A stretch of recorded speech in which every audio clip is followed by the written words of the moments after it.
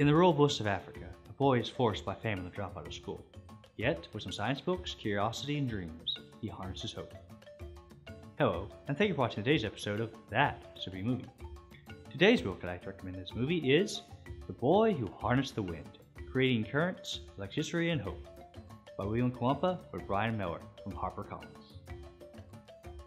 Kamkwamba was your typical boy who enjoyed playing soccer and rambo with his friends, hunting with his dog, was fascinated by ghost stories, and scared of magic.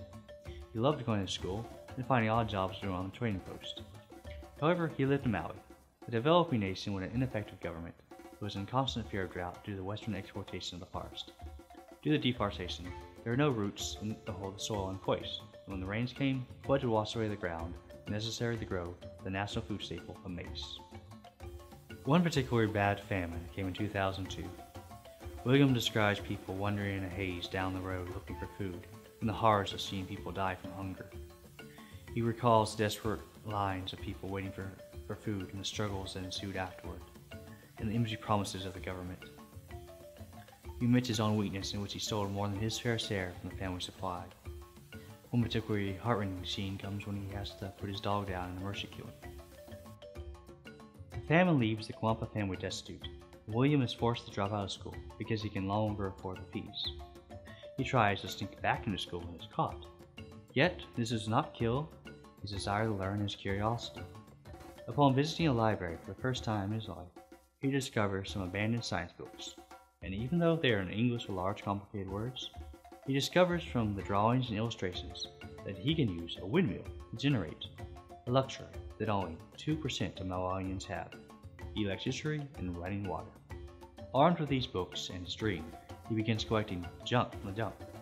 He finds an old bicycle and by pedaling it, finds out the difference between alternate and direct currents. By following the diagrams in the book, he uses old tractor parts such as blades and rotors, shock absorbers, old wire, pipes, batteries, radio parts, and whatever else he can scavenge, as well as a bicycle, to build a windmill. His friend Godfrey helps him collect batteries and belts.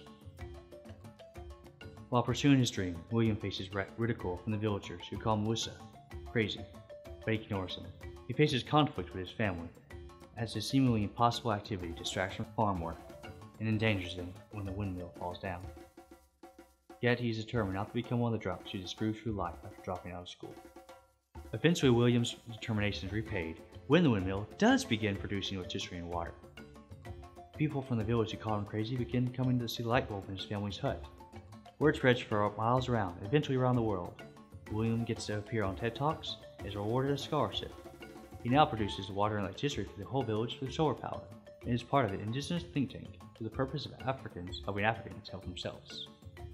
The Boy Who Harnessed the Wind is a great family and inspirational film ready to happen.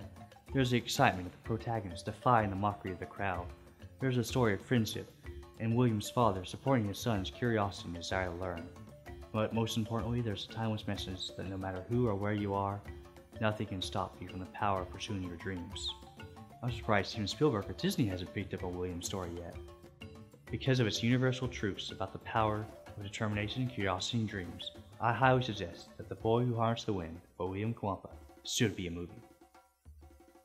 Thank you for watching. Please let us know in the comments section what book about following dreams you think should be a movie.